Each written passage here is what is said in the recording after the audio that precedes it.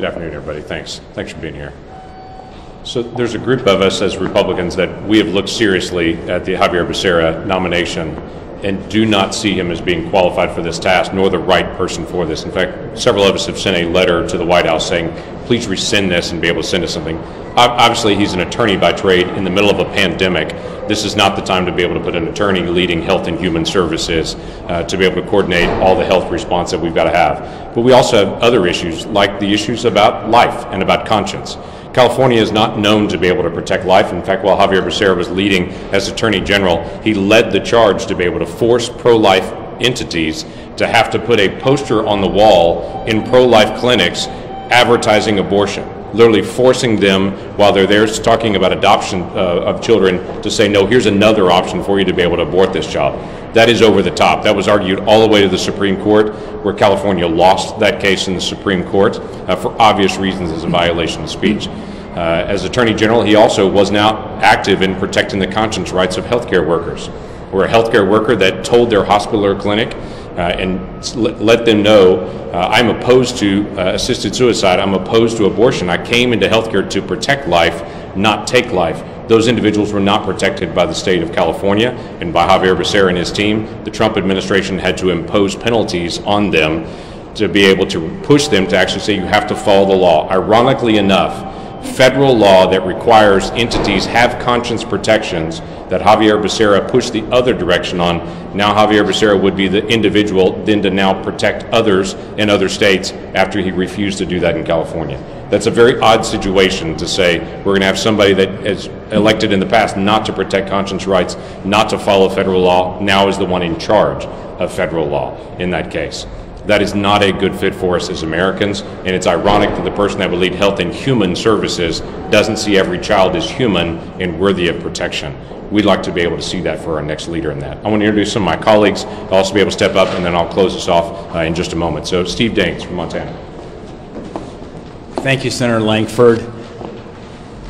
I voted already for several of President Biden's nominees for the cabinet, but Attorney General Xavier Becerra is too radical, too extreme for me to support his nomination.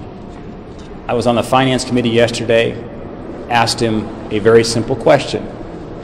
Said, are there any restrictions you might place on abortion? Any? And it was crickets. It was radio silence.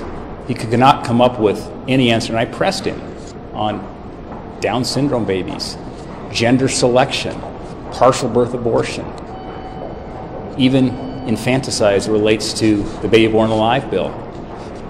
And he dodged it, and it just demonstrated that he's taken the most extreme views as it relates to abortion, way outside the mainstream of America.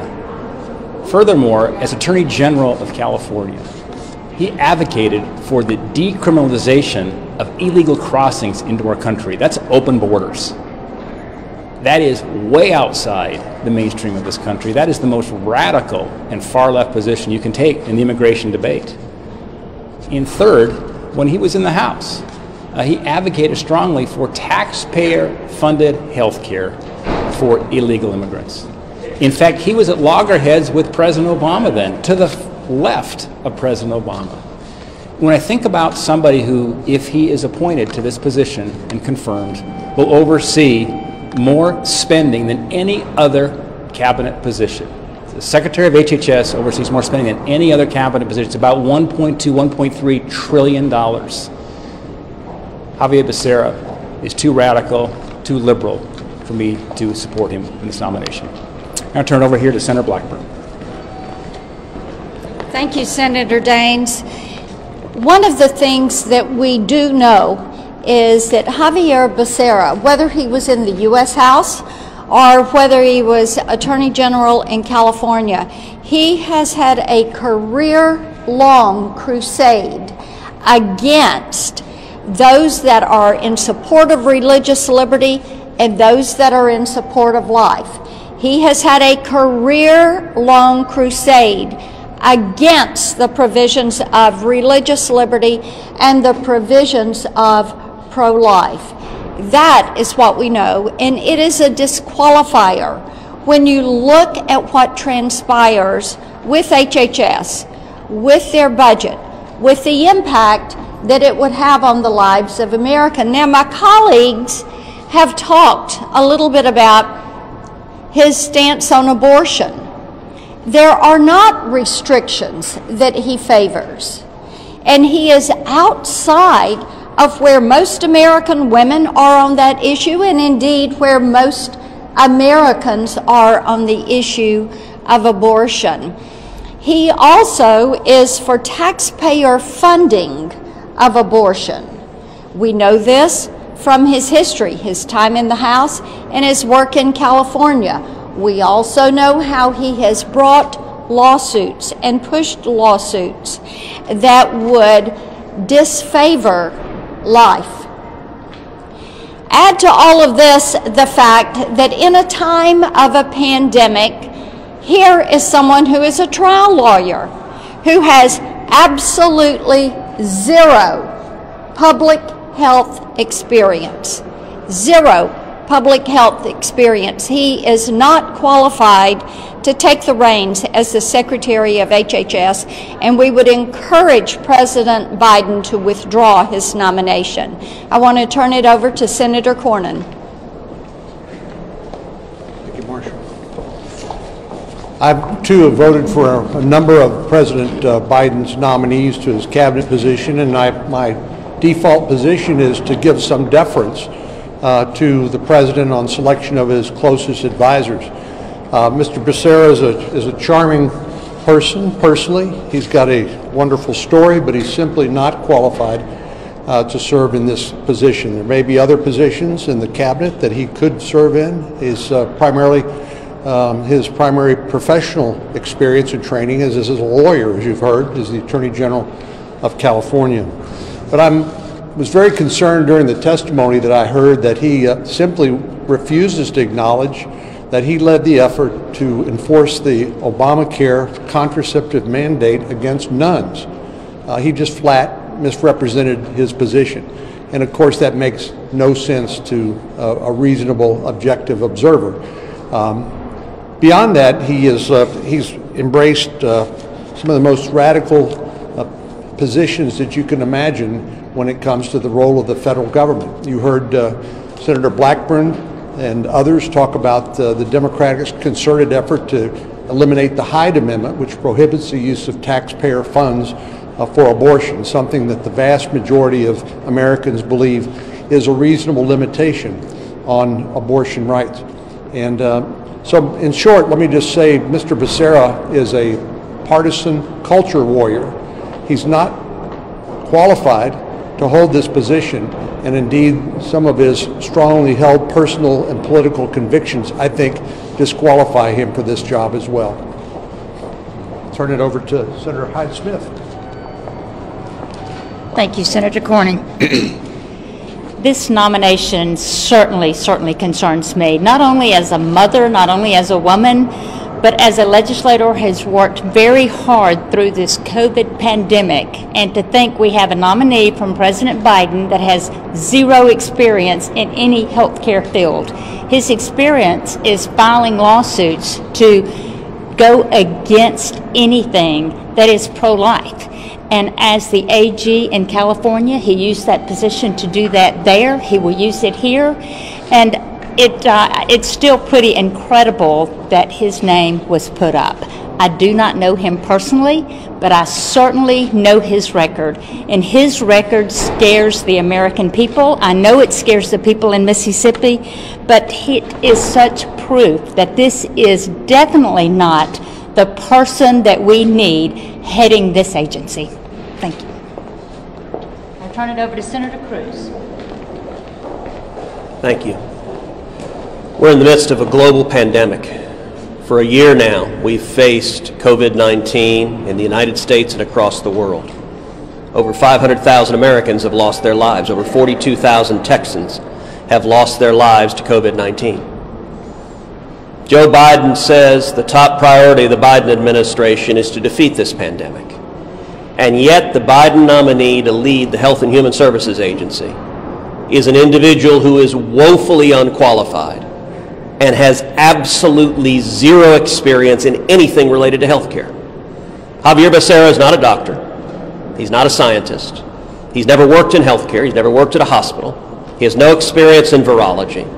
He has no experience in pharmaceuticals. As far as I can tell, the only connection Mr. Becerra has to healthcare is that he sued the Little Sisters of the Poor.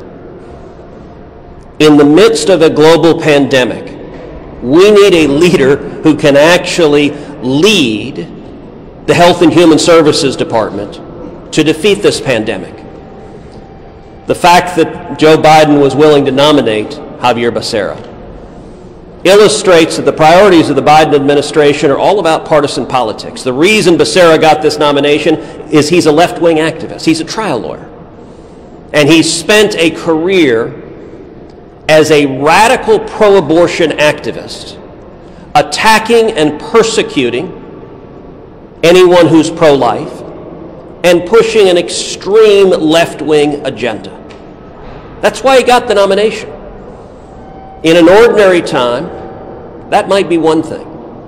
But this isn't an ordinary time, and I will say this: if any Republican president nominated as Secretary of HHS someone with no health care experience, who wasn't a doctor, with no scientific experience, with no background at all, in the middle of a global pandemic, that Republican president would be laughed out of the room. It would be absurd. And yet it appears an awful lot of Democrats are willing just to rubber stamp putting a partisan extremist in this job rather than someone with experience. Let me note one other aspect. We are in the midst of an incredible logistical challenge of delivering hundreds of millions of vaccines. Tens of millions of vaccines have already been administered, but hundreds of millions need to be administered. Mr. Becerra has zero experience in logistics and distribution, in the mechanics of helping combat this pandemic. And I hope that the Senate will stand together in a bipartisan manner and say, we need an expert, we need a scientist, we need someone who knows something about health care leading the Health and Human Services Department. Good afternoon, everybody. As a practicing obstetrician for 25 years, I delivered thousands of babies, the honor of a lifetime. I never would have dreamed that I would come to the halls of Congress and have to fight harder to protect the lives of babies than I did in those delivery rooms for all those deliveries. I never dreamed that I'd be here standing as a senator having to protect the conscience objections of people in the healthcare industry, something that we should all be respecting.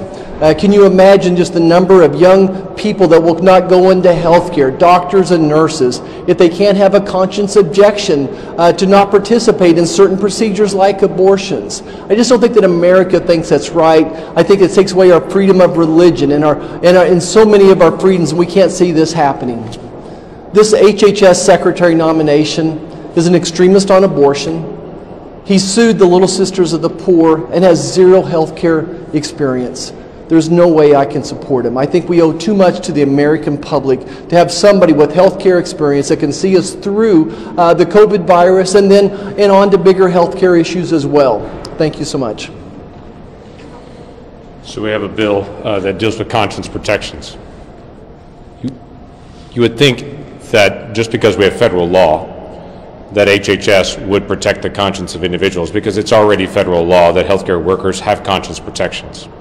But with Xavier Becerra and what he did not do when he was in California protecting healthcare workers there, we have a bill that actually adds some teeth to federal law to say that individuals, if their conscience is violated and their healthcare location requires them to participate in an assisted suicide or an abortion, that they can then have a private right of action against that institution, so that they have some way to be able to enforce their rights if the federal government won't protect their rights. So we have that bill to be able to add that to current federal law, because we believe that federal law should be enforced and not have a situation where a new Secretary of HHS comes in and says, yes, I know it's federal law, but I fought it when I was in California and I'm not going to enforce it when I actually come here. He actually called some of the conscience protections when he was in California illegal, but they actually are federal law here. That is not someone who's going to line up and say they're going to actually follow the law once they get here. So be glad to be able to take a couple of questions if you have it. I'd like to restrict our questions just to the area of Xavier Becerra and conscience protection. I know there's a lot of issues, but that's why this particular group gathered today. Yes, ma'am. Sir, I wanted to ask, in general, this has been a tough week for Biden's nominees. Do you think that Tandon and Becerra should rescind their nominations? I think they both should be rescinded on that, and that's been pretty clear. And we've been pretty clear on that. In fact, I've written letters to the Biden team to say, please send us somebody that's a scientist, that's a doctor, that's somebody in the middle of the pandemic can actually help us deal with the healthcare issue. Senator, do you think there are going to be any Republican votes for Becerra at this point? Don't know. Not of the group up here, I can assure you of that, but I've not counted everyone else. My question is actually for each gentleman, Senators Marshall and Cruz in particular. You guys have voted against, I think you're up to 9 Biden cabinet nominees at this point. I think you might be at 7. Why should people look at this as a good faith complaint about this nominee and not just a desire to vote against every person Joe Biden puts forward? Well, there are a number of nominees who have been extreme, and you're right, I voted against a number of them. I voted for the defense secretary, but the others I voted against.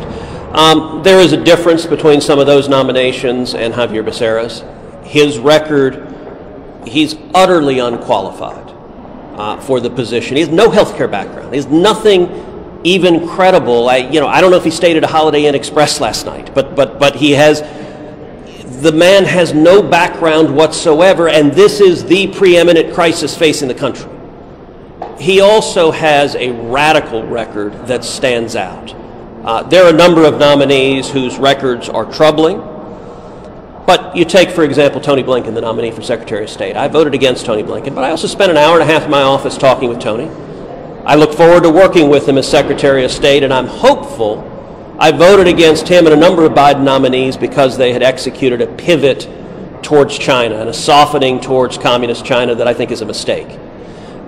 There's a difference between that and a nominee who is woefully unqualified. And I would note, none of Becerra's defenders have come back with anything and said, no, he does know something about healthcare, he knows something about medicine, he knows something about science. The Democrats as a talking point like to say they care about science. And yet, in the middle of a global pandemic, they want someone leading the Health and Human Services Agency who has zero scientific background. That's unacceptable on the merits, and it shows, I think, the wrong priorities. Senator Marshall, why is this a good faith no vote if you're going to vote no on basically all of the nominees anyway? Well, I think I'll probably end up about 50-50, but the general theme here is unqualified and extreme. The people of Kansas sent me here to do a job, and I'm doing that job to the very best of my ability, using my very best judgment to make sure that we have the people in place to help get us through this crisis, to help to get our economy going again, figuring out how do we get shots in people's arms, people back to work, and getting kids back to school. Those are my immediate goals. Thank you. Have you met with Mr. Becerra, and has the White House made him available to meet with you if that's something you're interested in doing? I have. We had the hearings with him. He's had 2 back-to-back hearings, but I've not personally met with him, have met him before, and had the opportunity to be able to interact with him. Any other last calls? I have one more, and this is just more general for HHS. We know right now that there are illegal immigrants who are either in border detention facilities or wherever they are that are receiving COVID testing and COVID vaccines. Is that something you would be concerned about increasing with Becerra heading HHS? I would assume HHS will be very involved in the COVID testing and COVID vaccines, and he's been pretty outspoken that Becerra wants to also have health care for everyone who's not legally present here in the country. Obviously, it's an enormous shift for us and an enormous policy change that Congress has not addressed in the past. But he's been pretty outspoken that that is a desire that he wants to be able to see. It is an area that I've personally challenged other nominees on, like DHS, to say, hey, I have a concern that we have restrictions on people flying in from Central America in their tests, but now you're allowing people to just physically cross the border that have a different standard on that. That's a concern that's a DHS concern. HHS obviously handles the children once they leave the facility and they go into their care. Because we've had a surge of unaccompanied minors since Biden has come in. They've gone back to the locations that Democrats in the past said were kids in cages, that were actually facilities built by the Obama administration, that were okay for the Obama administration to use, but were not okay for the Trump administration to use. The Biden administration is back to using them again. So it's just this bizarre thing, and they're basically saying, well, we have to keep kids separated, but they're putting them in the exact same location that they criticized the Trump administration for doing. That's HHS that oversees the care of those children once they leave there and actually get placement. So that is important to us long term. James, can I add Yep. one thing there? Is I took the liberty to go to the border with a group of doctors in Congress, I guess 2 years ago, and this is a problem before COVID even. We have a limited number of resources, and before there was COVID, there was tuberculosis and hepatitis, other types of contagious disease which are more prominent in Mexico and Central America as well. So it was a stress before, and then it just becomes a volume issue, trying to keep up with all the numbers of people. Our folks down there, our doctors, our nurses, are very committed, doing the best they can, but there's a certain amount of volume that we're able to do, and then this increased numbers is going to stress them even more, and then now we throw COVID on top of that as well, just adding to the situation here. I absolutely believe we can get to herd immunity by April or May. We now know that the vaccinations are 75-80% effective after one shot. We've already distributed 95 million vaccinations. I think we'll make it to that 100 days pretty easily, maybe even next week as well. And we have the potential to do 3 million vaccinations a day, can easily get to herd immunity if our president's team and our governors do their job. Thank you. Thanks, y'all. Thanks so very much.